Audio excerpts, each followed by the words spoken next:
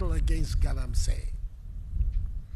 I know there are some who believe that the ongoing exercise of ridding our water bodies and forest zones of harmful equipment and machinery is unlawful and in some cases harsh.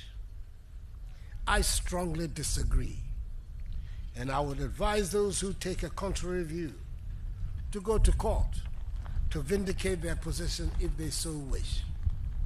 That is what the rule of law is all about. I should know.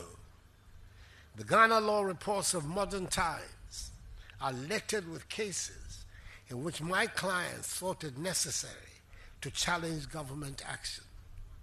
In the majority of occasions, the courts upheld my contentions. In a few others, they did not. That is the rule of law, which does not recognize social status, religious persuasion, political affiliation, ethnic origins, or regional adherence. Merely the law and precedent, the ancient common law doctrine of stare decisis.